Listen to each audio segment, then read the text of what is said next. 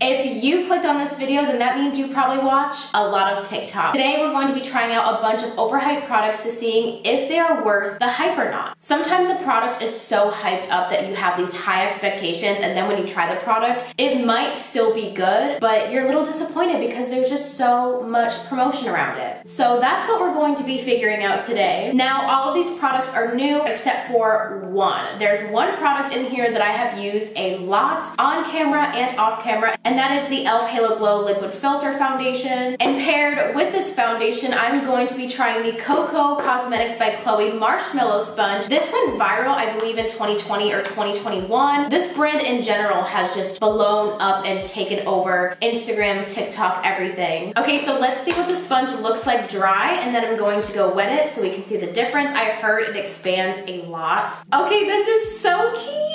Oh my gosh, it's so cute. It's literally a marshmallow. It's super soft. The Eagle Tool sponge and the Real Technique sponge are both my favorite sponges. I have to say, so far, this is a lot softer.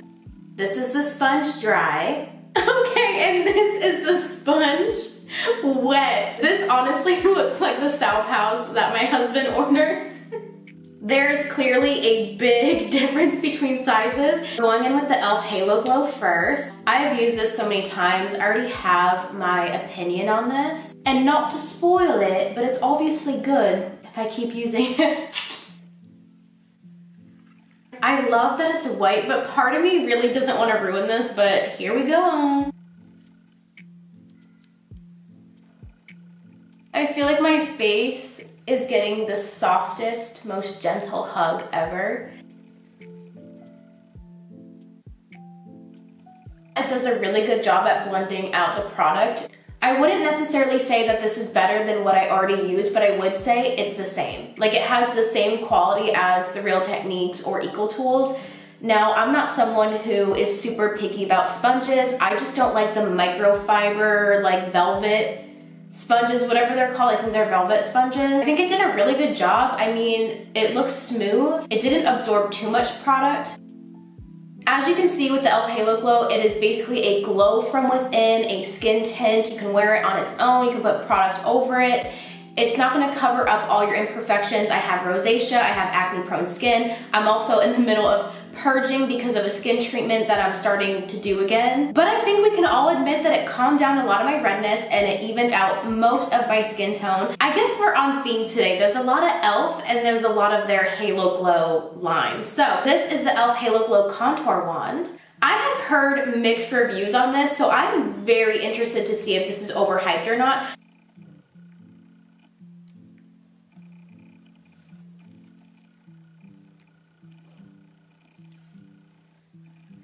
We're gonna have to see if this is buildable because the coverage seems very light. This is the side with the Halo Glow Contour Wand on, and this is the side without.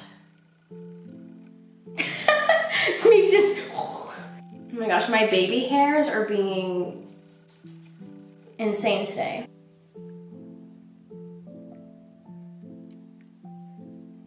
You know what? I feel like because it's their Halo Glow line, I feel like that's why it's not as full coverage, but I have to say it's very, very buildable. So I'm gonna finish the other side of my face and blend everything because it's looking a little crazy on my forehead and my hairline, and then I'll be right back. What are we thinking?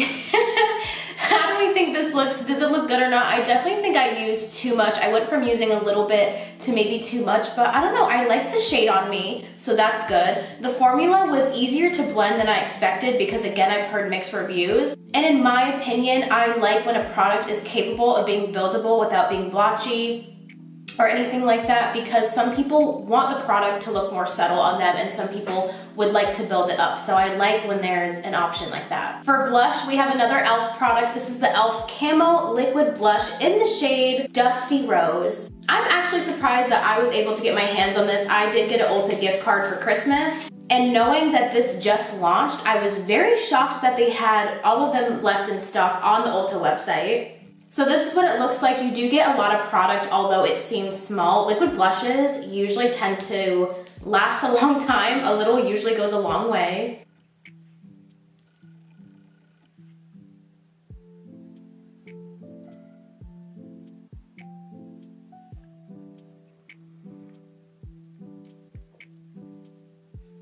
That is gorgeous.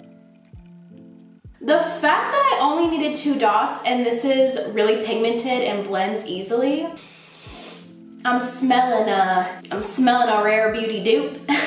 Not everyone can afford to buy it in general or on the regular, so it's really nice to have an affordable option. Moving on, another e.l.f. product. I promise that not all of these overhyped products are going to be e.l.f., but e.l.f. has just been killing it. This is the e.l.f. Halo Glow Highlight Wand, and this is in the shade Champagne Campaign. It's gonna be really good or it's gonna be really bad.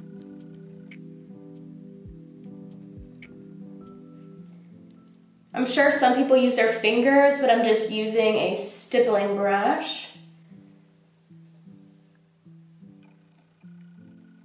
Ooh. Guys, e.l.f. is not playing. Like, they are not. Somebody pissed them off. In my opinion, I feel like e.l.f. has always been good.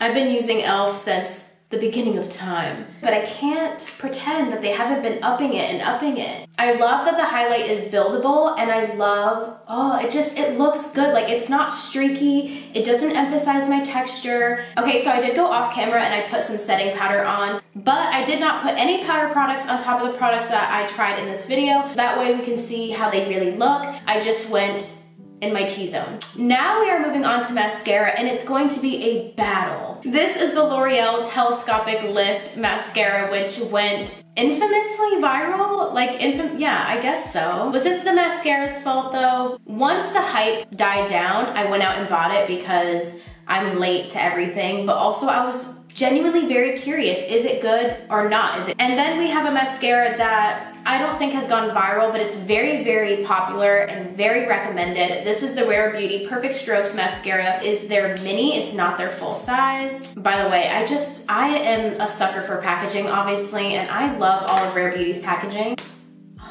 I have heard all good things about this. So I was thinking, let's try the L'Oreal Telescopic Lift Mascara first. Okay, so the wand is not a cylinder shape. It's definitely flat with a little bit of a curve.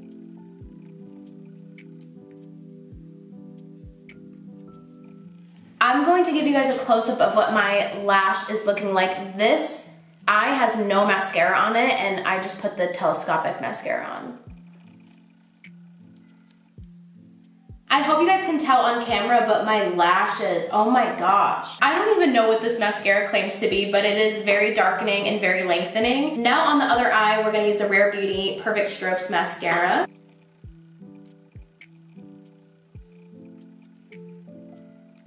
What I immediately notice about this mascara is it is very volumizing, very wispy. So total opposite of what we just tried. Looking at these mascaras side by side, I definitely enjoy both. It just depends what you want, but they're both very flattering. And here, I'll give you guys a side by side.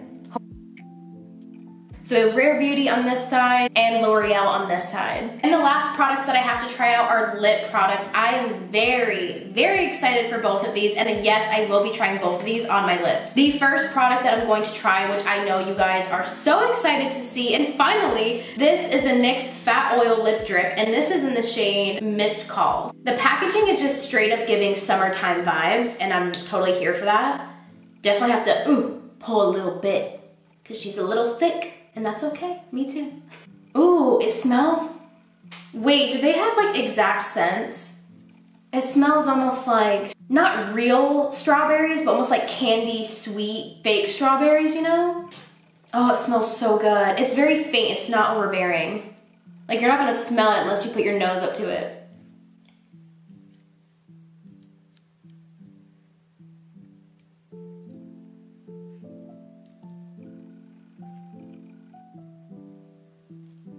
That is gorgeous. That is gorgeous, and my lips feel really good. This feels really good. It's really comfortable. I love how natural this is. This is definitely going to be a product that I put in my purse literally as of today, and I'm gonna use this all the time. Sadly, I have to wipe it off because we have one more product to try.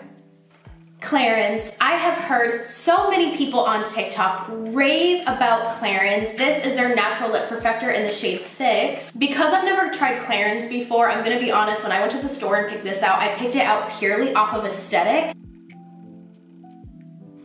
It smells so good, guys. I don't know, it's like very faint, almost like a caramel, like very faint caramel smell.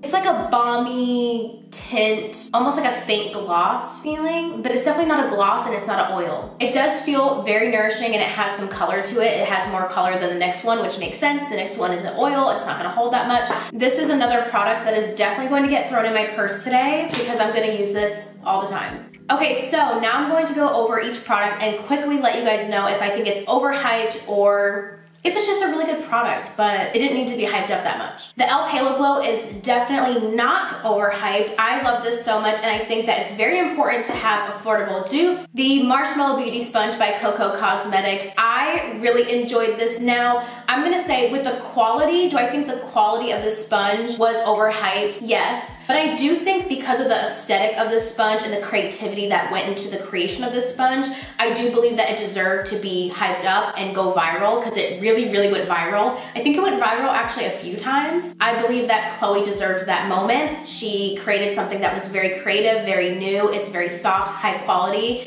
It's a sponge, so I don't think any sponge needs to be overhyped, but I do believe that Chloe and Coco Cosmetics deserve this moment. And again, she brought something new and fresh to the beauty industry, so yes, I believe that the aesthetic and the newness of this product deserve to be hyped up. Okay, let's talk about the e.l.f. Halo Glow Beauty Wands, the contour and the highlight. I very much enjoyed these products. They look very stunning. I love that they're buildable. Honestly, they blended really well for me. They weren't patchy for me. I had so much fun playing with these, and I definitely think that these are gonna become a part of my everyday makeup routine. However, I do think they're a little overhyped. I do love that it is a dupe for the Charlotte Tilbury wands. However, I think that products can be good, but they don't always need to be overhyped. Okay, let's get into the e.l.f. Camo Liquid Blush. This was stunning. I definitely believe that these deserve the hype. These are a dupe basically for the Rare Beauty blushes. I definitely think this deserves a hype. It's so affordable, it's so easy to work with, and honestly, I think that these are some of the best liquid blushes in the drugstore game. This really impressed me. Okay, now talking about the L'Oreal Telescope Lift Mascara. This looks stunning. I can't stop looking at my eyes, seriously. It made my lashes so long and so dark while still looking natural, but a little glam. I really love this. I could actually see myself repurchasing this, not on the regular, but maybe here and there. Do I think it was overhyped? Yes. I think it's a good mascara, but I don't think it needed to be this life-changing, overhyped, viral thing. I just think it's a really good mascara. I'm sure you guys could tell that I love the Rare Beauty mascara. It's very volumizing and it adds some length. This product I didn't see hyped up on the internet. I didn't see it go viral, but it's very popular and I think it deserves it. If you're into high-end mascara, that's great. If not, I think there's plenty of drugstore mascaras that you could use instead, but this was very lovely. The NYX Fat Oil Lip Drip, this was super hyped up. Now it's calmed down, of course, but this was very hyped up. I honestly think it deserved the hype. Now again, when it comes to drugstore products, I do think that I'm more lenient on agreeing that they should be hyped up because the drugstore makeup has come a long way, and I feel like a lot of drugstore brands are getting very creative and they're getting very competitive in a good way. I believe this deserved the hype. This is gorgeous, it's affordable, the packaging is fun. Okay, the Clarins Natural Lip Perfector, yes, I'm already gonna say yes. I love this. I kept it on my lips. I was gonna change it back, but I love how creamy this feels on the lips and it's not goopy. So anyways, that is it for today's video. Thank you guys so much for watching and loving and supporting me in everything that I do. I would also love to hear your guys' opinions on how you think these products looked on me, or if you guys have tried these products yourselves. I would love to know what you guys think. I love you guys and I will see you in my next video. Bye.